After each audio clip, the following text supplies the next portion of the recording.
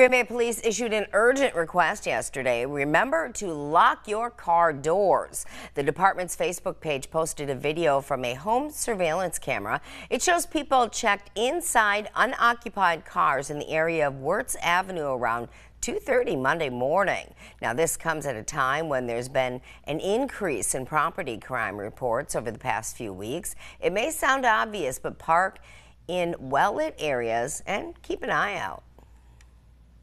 Be a good neighbor.